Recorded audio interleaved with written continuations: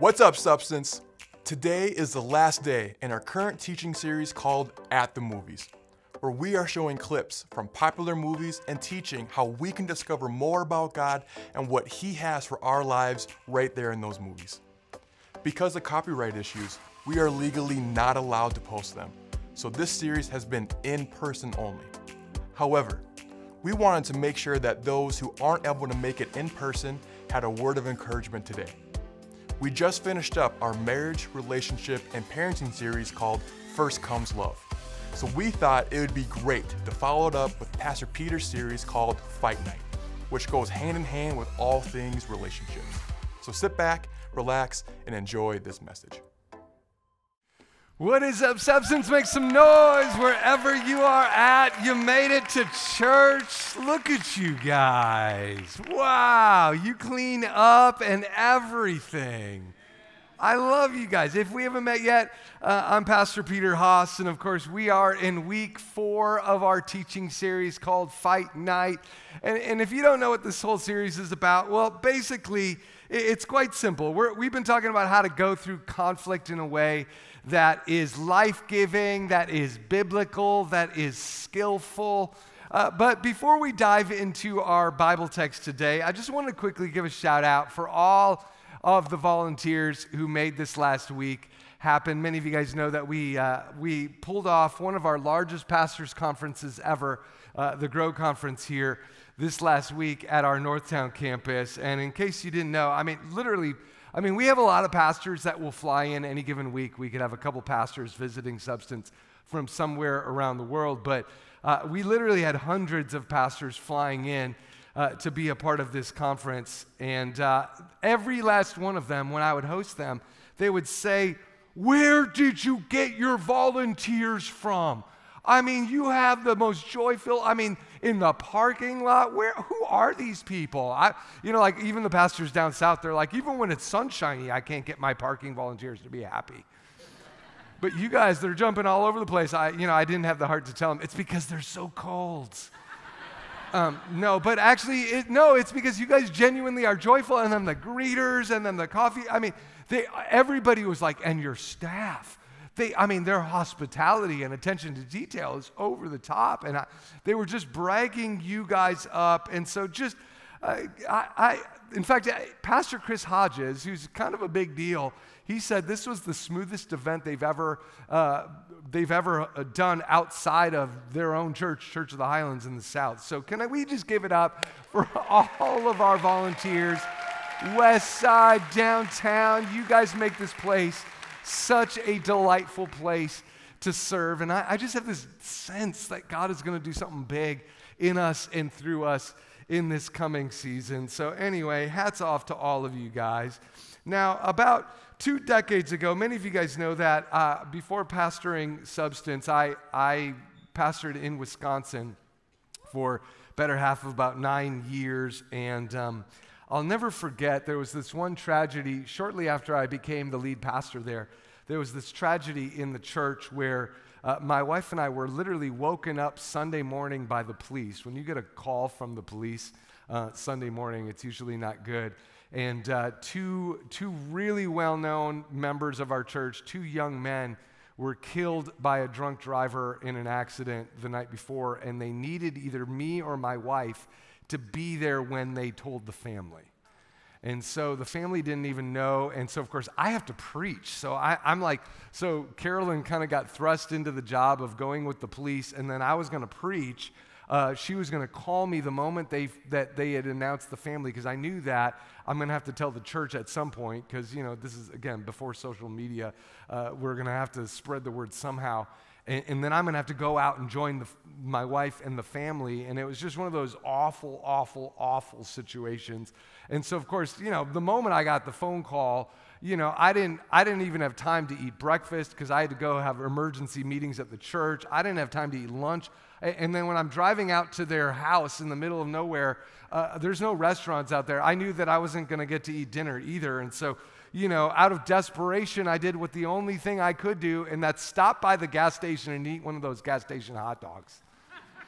And I know, right? I didn't want to eat it, but this extreme times, you have to resort to extreme measures. So I'm going to eat some gas station hot dogs. And so, you know, I got my buns ready. I put them in the little bun box, you know what I'm saying? And I'm kind of an artiste, and so, you know, it takes me a little time to, you know, because there's nothing like having the wrong amount of ketchup on your hot dog, right? And so I'm painting it on just right. I'm doing the mustard, and I'm doing it on several buns at the same time in these little bun baskets, okay? So, again, I'm an artist. So and then all of a sudden I became aware somebody was standing behind me waiting to get to the hot dogs as well, and I realized, oh, I'm being rude. I've like literally occupied the entire hot dog art station, and so I'm like, I turned to him and I'm like, oh, why don't you go ahead of me? I'll go get my drink, because I'm going to take a while. And so then I go get my drink. Well, while I went to get my drink, they took every last hot dog off the hot dog burner. Like with my buns sitting right there. I was being nice to them, letting them go ahead of me, and they took I was mad.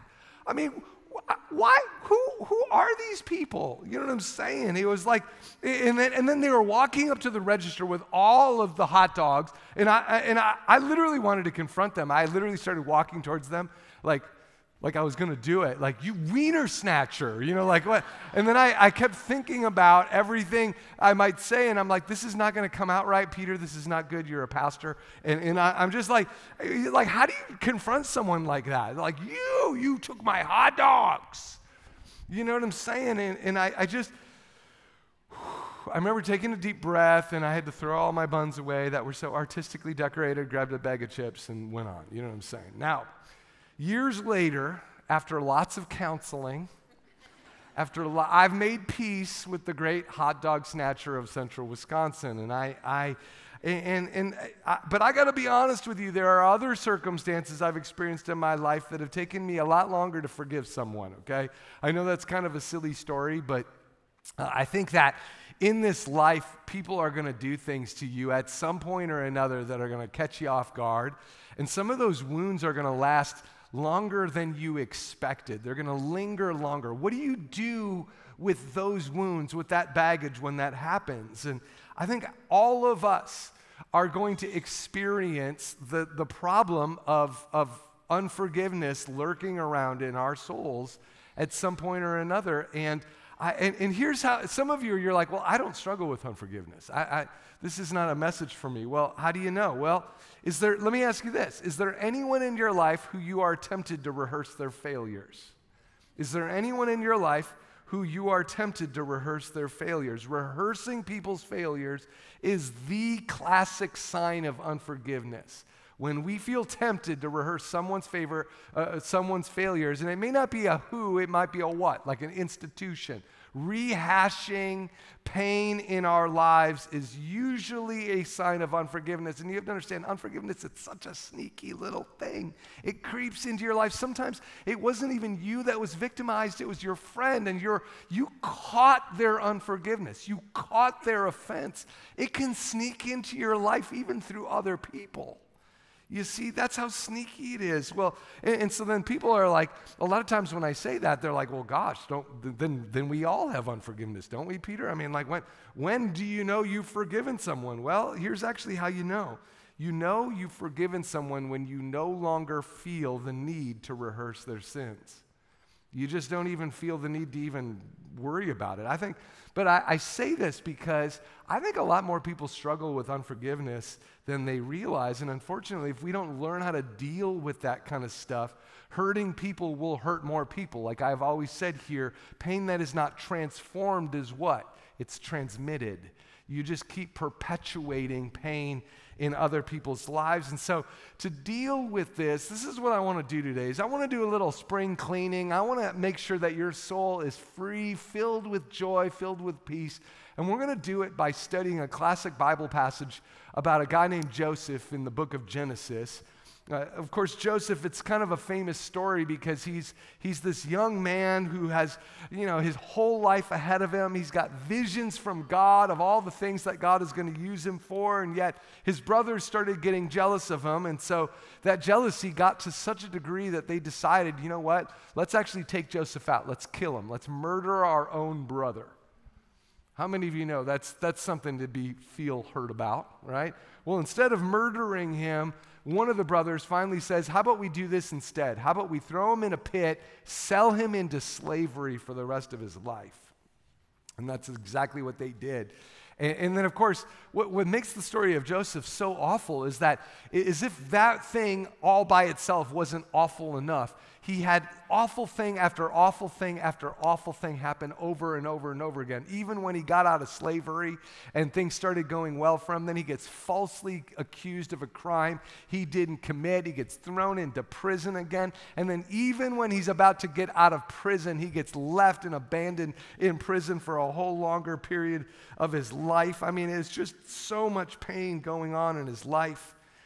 Just thing after thing after thing. And then finally, through a crazy set of circumstances, Joseph has the opportunity to help the Pharaoh, the most powerful person in the world, and he was promoted from prisoner slave into being the second most powerful person on earth. Okay, so it's kind of a rags to riches story, and it's kind of Joseph is the poster child of bad things happening to good people. And of course, even though the story ends well, if you read the story, the whole latter half of the book of Genesis from chapter 39 onward, you see so much pain because you're like, God, why? Why did all these things have to happen to Joseph? And we're going to ask that question today after all of these years. The part where we're going to read, that we're going to pick up in the story, after all of these years of pain, Joseph finally finds himself face to face with the very brothers who were going to kill him. And now he's got all the power in the world to now exact the revenge that he's been dreaming about for years. And so the question is, will he get the revenge he's wanted, or should he even go through with it? Those types of questions. Should I get payback? I mean, it had been so many years, his brothers couldn't even recognize him. And so we pick up in Genesis chapter 45, verses 1 through 3. We get a little snapshot of the pain that Joseph had going on in his heart. And so in this moment, he's seeing his brothers. He's shaking with anger. And in verse 1, Joseph says to them, Joseph could no longer control himself before all of his attendants, right? So this is in front of an entire assembly of people they're meeting before, again, because he's the second most powerful man on earth. And he could no longer control himself before all of his attendants, and he cried out, "Have everyone leave my presence!" And so there was no one with Joseph when he made himself known to his brothers. So kind of a crazy moment. I mean, he's freaking out. All of his attendants are scurrying out of the room, and now it's just Joseph and his brothers in this room.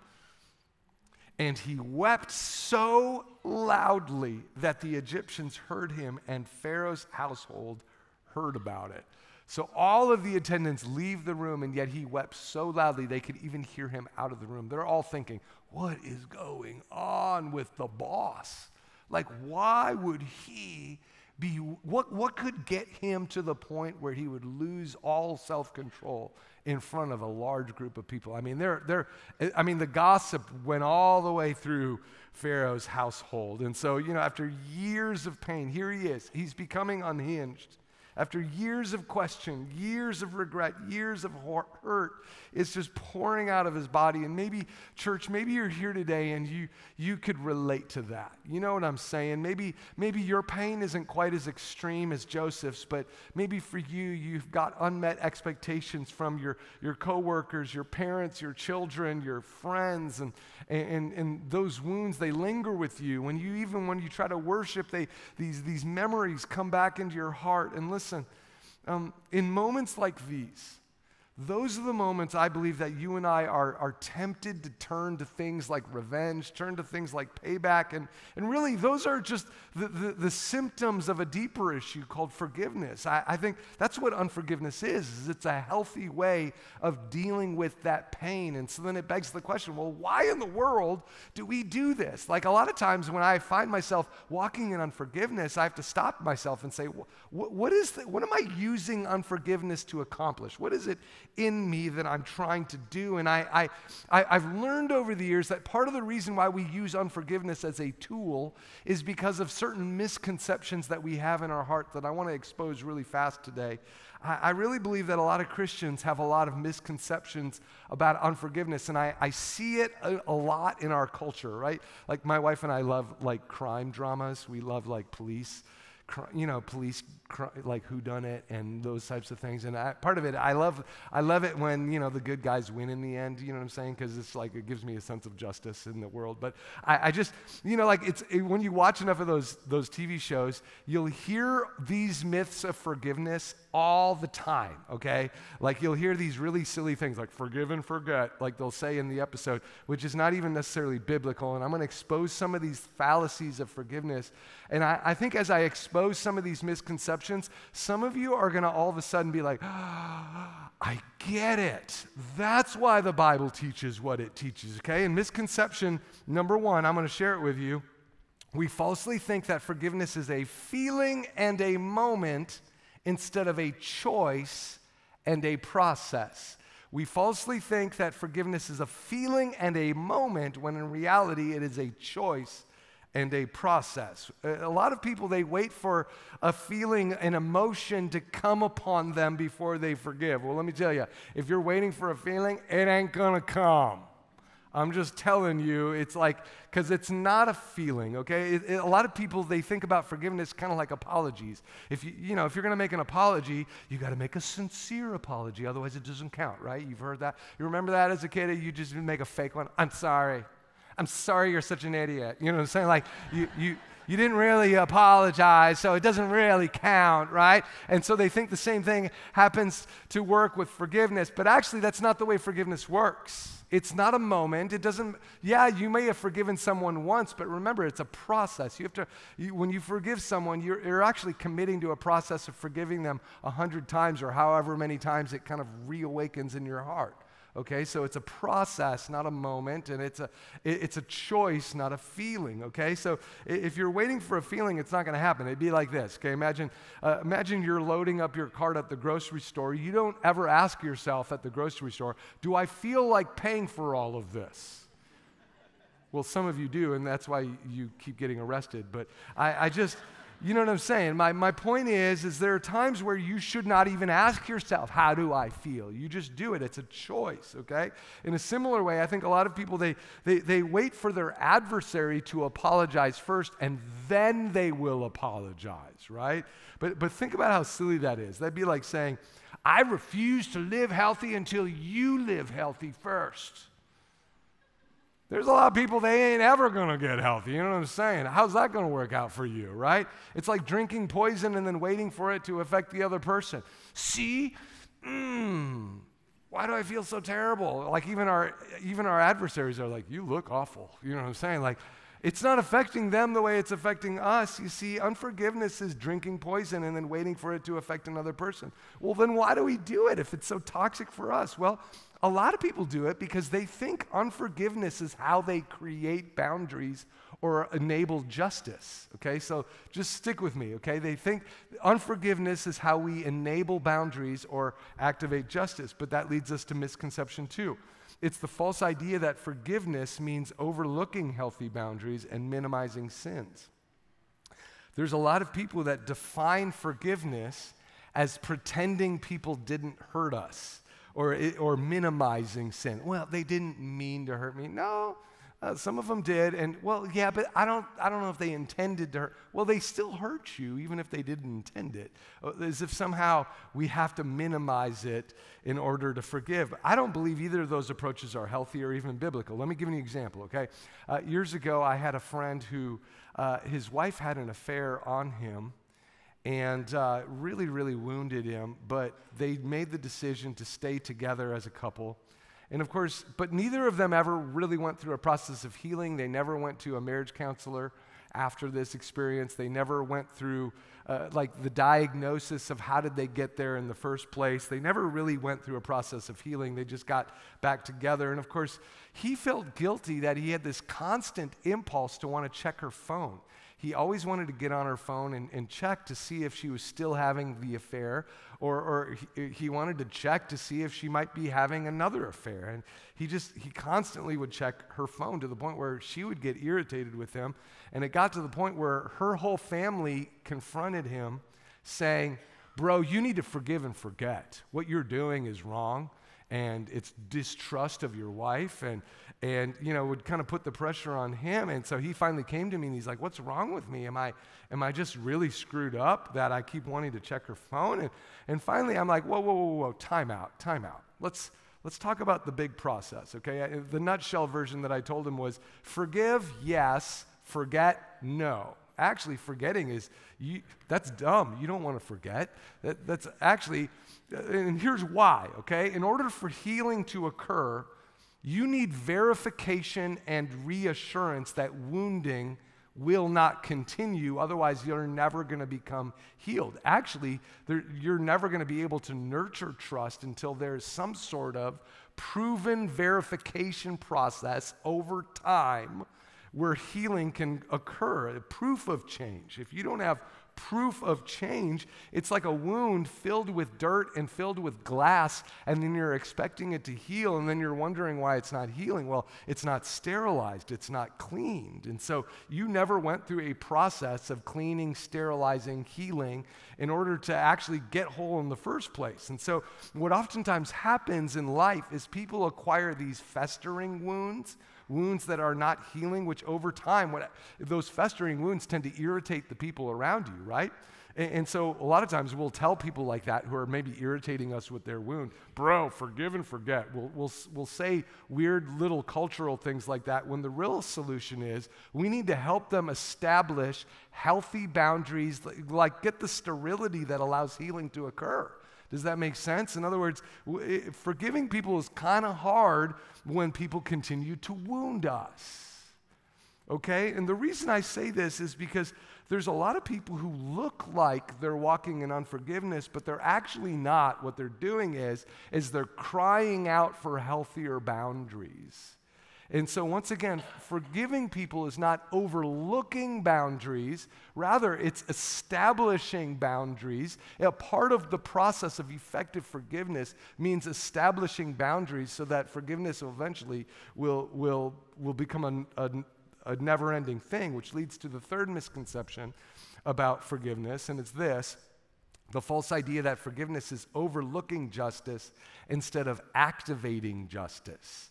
Okay, a lot of people think that forgiveness is let's just call it even if it's not. Let's just overlook it, or ignore justice. In fact, forgiveness requires justice still, okay?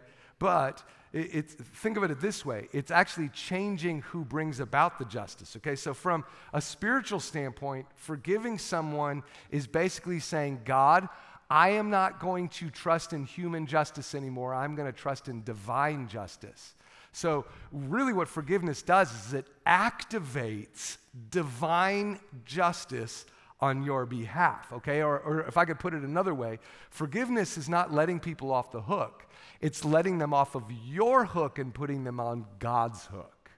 In other words, it's removing yourself as the conduit of justice. Now, the way that I like to describe it, when you forgive someone and take them off your hook, put them on God's hook, it's kind of like have you ever seen a tag team wrestling match? Come on, somebody.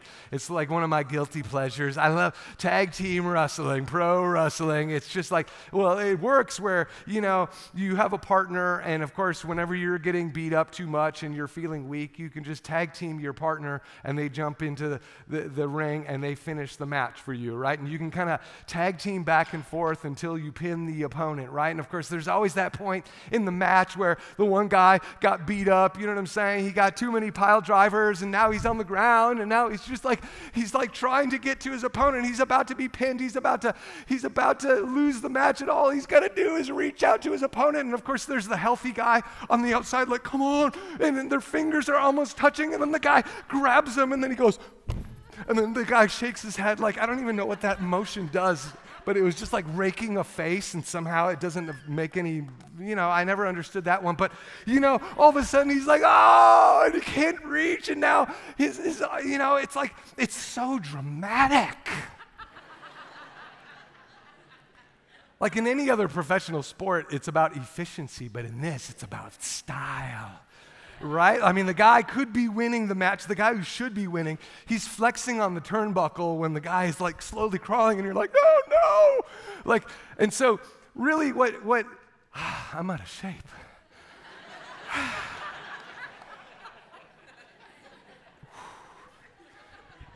Forgiving people is like tag teaming your heavenly Father. God is up in heaven saying, loved one, I can fight this match for you. Just tag me. Activate divine justice. Get out of the ring. You're not even supposed to be fighting. Get out of the ring. Let me jump in and take care of this for you. And in other words, forgiveness is not letting someone off the hook. It's putting them on God's hook. And I share this because this is essentially what Jesus told Peter on the very night he was betrayed by their good friend Judas. Think about this. I love this. Still catching my breath. Wow. Okay? Remember on the night he was betrayed by Judas, Judas shows up with the soldiers. I mean, the sense of betrayal Peter felt was so great. The sense of betrayal Jesus felt must have broke his heart. And yet, Peter pulls out his sword to defend Jesus. And he tries killing the high priest, and then Jesus doesn't rebuke Judas. Who did he rebuke? Peter, the guy defending him. And he's like, Peter, you're trying to use carnal forms of influence. All you're going to do is perpetuate more pain, right? And so finally, really Peter was just wanting justice, wasn't he? He was wanting justice. He was saying, this is unjust. I am going to do what I have to do in order to create justice. And Jesus rebukes him saying this. Get this. This will change things for you, okay? Matthew 26:52. Put your sword back in its place, Jesus said to him, for all who draw the sword will die by the sword. In other words, all who live by carnal forms of influence, you're going to die by that same form of influence. It's like God didn't create you to live that way. And then he says this, do you think I cannot call on my Father and he will at once put at my disposal more than 12 legions of angels? 12 legions historically equaled 72,000. Okay, so 72,000 angels. He's saying, don't you realize I've got 72,000 angels at the snap of my finger? I could just ask my Father in heaven and get that much power. Keep in mind, one angel in the Old Testament put to death 185,000 men. Okay, if one angel can do that, can you imagine 72,000 angels? Jesus is basically saying to Peter, Peter, do you realize how much spiritual power we have? Peter, please, would you stop flailing around like some powerless victim and understand how much power we have in this moment? Human power does not even stand a chance to God's power. Human justice cannot even hold a candle to God's divine justice, and yet right now, all you're doing is you're going to die sooner than me. Jesus knew he was going to die. He was actually walking into it on purpose in order to fulfill prophecy. And so he's actually saying, Peter, you're actually obstructing the will of God here by trying to exact human justice, and you're just going to die sooner. It really just, you're just hurting more people. You see, hear me out, church. That's what forgiveness does. It activates divine power. You're not letting people off the hook. You're putting them on God's. You're simply removing yourself as the conduit of justice. But why? Why does God want us out of the ring? Why does he want us to get out of the ring? Why does he want us to remove ourselves as the conduit of justice in a lot of circumstances? Well, number one, because God's a lot better at divine justice than we are. Is that not true? right? Let's be honest. When we're wounded, when we're hurt by someone, we don't want justice, we want revenge. And there's a huge difference between justice and revenge. And a lot of times when we're wounded, we cannot tell the difference. We want payback. We want something more. We want a pound of flesh. We want to make someone pay for it. In other words, we don't care if it's actually justice. We just want to feel better about ourselves. That's really what we're trying to do. And Jesus knows, oh, you're never going to feel better about yourself. It doesn't matter how much flesh you can take out of someone, you're still going to be upset. If you live by the sword, you're going to die by the sword. If you live by pity and payback, you're going to die with pity and payback. The second reason why God wants us out of the ring is because when we're hijacked by the process of accusing other people, you know what it does? It makes us look a lot more like the devil, whose name is what? The accuser of the brethren. Our behaviors betray which God we actually serve. We look like the devil who's constantly accusing people. That's what the devil does. You see, God wants us to look more like him, and he knows that we're never going to look more like him when we're constantly pointing the finger. Lastly, the third reason why God wants us out of this human justice equation is because God wants us to be liberated to pursue both healing and the greater calling that he has on our lives. Now, don't get me wrong. I'm not saying that we should not pursue justice in the world. I think that the Lord calls us to pursue justice, but the way we do it is so critical because otherwise we will start transmitting pain rather than transforming it, okay? So hear me out here, okay? I'm not saying that we shouldn't advocate for justice, but the way that we do it matters. You see, God wants us to be liberated. If we're wounded, the last thing we should be doing is running after justice. We should really just be getting healthy and focusing on the greater mission God has in our lives, because let me tell you, every minute we spend worrying about other people's sin is a minute that we've lost from our true calling. And I'm going to develop this a lot more in the coming weeks so that way it'll help you say, what do I need to do to lock my sight on this bigger thing that God is calling me to do? Because a lot of us, we could have cured cancer in the same time that it took us. We were obsessing over so many people's issues and so many people's problems and spending so much time pointing the finger in so many directions. If we just took that energy and that time and put it on the mission of God, I'm just telling you, we could have probably done 1 million great exploits in the same period of time. That's why it's so important. God wants to liberate you to get back to those things that actually restore your soul. As kind of one last example of this, I remember just a couple of years ago, I had my wallet stolen at a church event here. And, it's weird to think about somebody in your own church stealing your wallet. You know what I'm saying? Like, how weird is that? Like they probably knew me, right? Chances are, right? And it was kind of odd.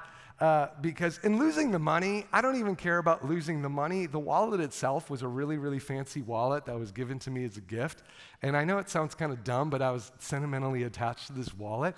And I was like, that wallet, it was a really nice one that I would have never purchased for myself. It was kind of a splurge that somebody gave me. And of course, on top of that, I just got my new driver's license.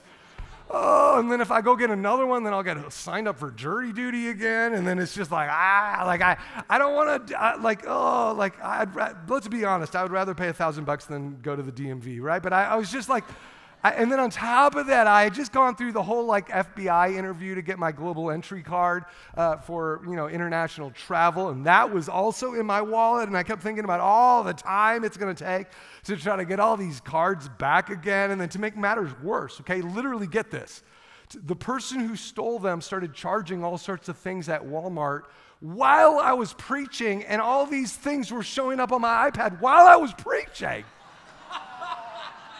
Because my credit card kept notifying me, you just bought another thing at Walmart. I thought, what the heck?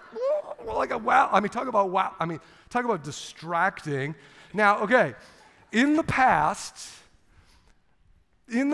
I think I would have stewed over that person for years in anger. You know what I'm saying? Like the great hot dog snatcher. In the past, I would have allowed my thoughts to stay hijacked by that individual for a long time. The old Peter would have whined to a dozen people. You know what I'm saying? How was your day? Oh, you want to hear about my day? Let me tell you about Walmart. Can you believe at Walmart they bought a dozen White Castle gift cards? I mean, come on, at least have some class.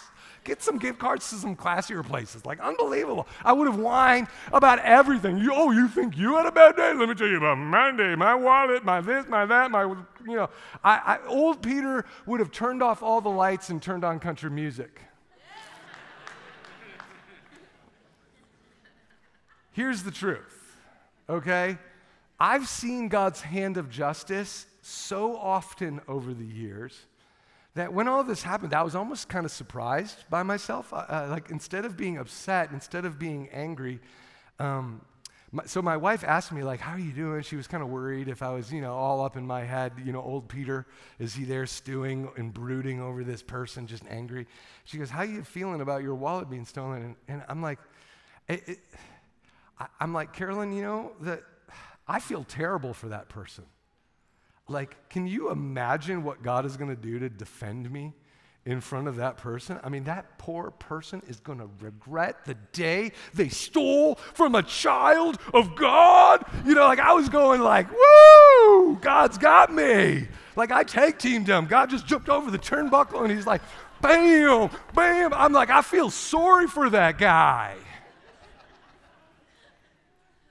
Don't touch the Lord's anointed. I don't know. Some of you are like, maybe you're not more mature after all. But I just like, in my mind, I'm like, I'm surprised. Like maybe, but you know what it was is over the years of watching God take care of me, I'm not worried as much when people rip me off or when things like that happen. And it was almost like weird, like, am I growing? Am I actually becoming more secure in my Heavenly Father? And of course, sure enough, the very next week, somebody sent me a letter.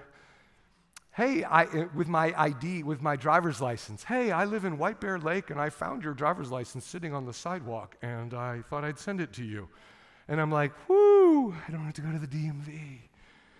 And then literally, the same time, I had a pastor friend. He bought me this really, really, really fancy, expensive wallet as a gift. He's like, I was just listening to some of your messages. They so blessed me. I just thought, I just wanted to buy you a gift, and here it is. Like, he had no idea that I had just got my wallet stolen, but he buys me this fancy new wallet. I mean, I kept thinking, what are the odds? And then the very next day, I get another letter from someone saying, hey, I found your global entry card on the ground, but there's no address on it, so I Googled you. I found out that you're a pastor. And I just felt compelled to give you a bunch of money, and all this money fell out of the thing. And I was like, what the heck? Way more money than I had in my wallet, let me tell you. And I was just like, what? Like, what the heck? You see, I share all of that. And I think God was up in heaven saying, Peter, I got you. Boom. You know what I'm saying? God wants to defend you like that. Some of you, I'm telling you, God is saying, tag me. Let me into this area of your life. And right now, you don't want God in because you're afraid that God won't do a good job. You're afraid nobody can get justice like you can. But in reality, you're just actually becoming less and less filled with the Holy Spirit, less and less filled with His fruits, His love, His joy, His peace, His patience, His kindness. It's gone. And God's like, hey, I never called you to live that way. And I share this because over the years I've come to believe that God's justice is so certain and so perfect that when I get hurt by someone, I don't spend a whole lot of time worrying about justice and restitution the same way I used to. And because here's the deal, if you give it time, all of your adversaries will reap what they sow. Why? Because Galatians 6:7, God cannot be mocked. A man reaps what he sows. Nobody gets away with sin. And once you understand that's a spiritual law of the universe, that, you know what? You're not going to worry about justice the same way. It's actually kind of an assumption. Justice will happen. It just takes a little time. And just as important, and it's important you understand this as well, no one can rob you of the things that God desires for you to have. Are you hearing me? No one can rob you of if God is intended you to have whatever, it doesn't matter if someone steals it from you, God will give you something even better. Like, you just have to trust him. Now, don't get me wrong. Sometimes God will take a good, sweet amount of time to work that out for your benefit. Sometimes it can be 10 years before all of a sudden things work out, and then it'll all make sense, okay? So there sometimes is a delay between promise and power. I will admit that, but trust me, God's justice and his restitution on your life is certain, and at some point in your life, the favor of God will be so clear that you're going to be like Joseph in Genesis 45, and I'm going to end with this, okay, where Joseph learns he does not have to pick up the sword. In fact, he can pick up a different weapon called forgiveness. That's what forgiveness is it's a weapon.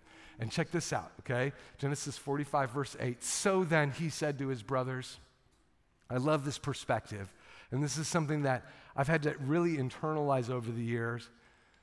He says this, it was not you who sent me here, brothers, but it was God. Whoa.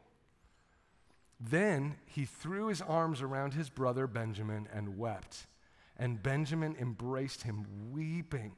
And he kissed all of his brothers and wept over them. And then a couple chapters later, you see the famous statement that Joseph makes.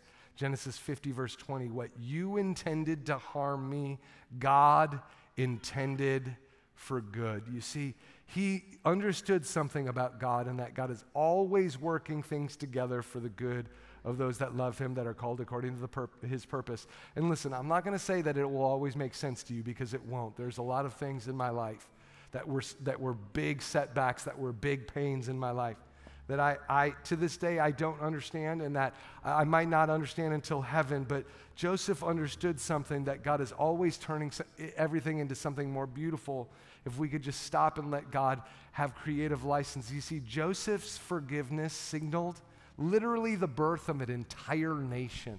If you study the narrative of the scriptures, that act of forgiveness literally gave birth to the nation that God intended Israel to be. That act of forgiveness, that the very lineage of Christ poured down through that act of forgiveness. How poetic is that? And listen to me, loved ones, God's response to your circumstance will be no less powerful. But where does it start? It starts with a commitment just to lay your life down, to forgive, to lay down the sword, to activate divine justice. And so here's how I want to end today. Just wherever you're at, would you just close your eyes, bow your head, and just think about the person you need to forgive. Who's that person whose sins you feel compelled to rehearse?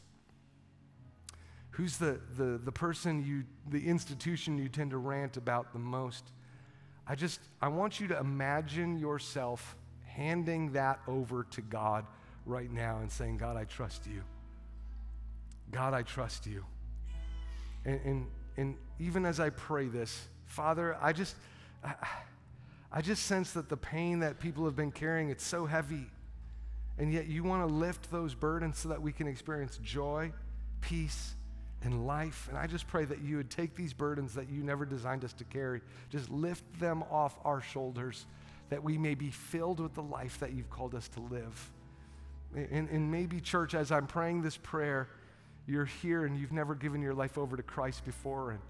And I just believe that God would actually wants you to imagine you giving yourself over to him in this moment. If you've never given your life to Christ, just repeat this simple little prayer after me, all of us. Just everybody join in on this repeat after me prayer as we pray this together. Say this. Say, dear Jesus, forgive me, renew me, and lead me, starting today and for the rest of my life.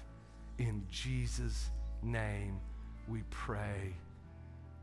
Amen. If you mean that prayer just between you and God, say, I mean that prayer. Thank you, Jesus, for your life. You guys feeling his joy yet? I'm telling you, he's going to lift those burdens. With all that said, we're going to have our campus pastors come on up and tell us where we're going to go next. I love you guys. We'll see you next week.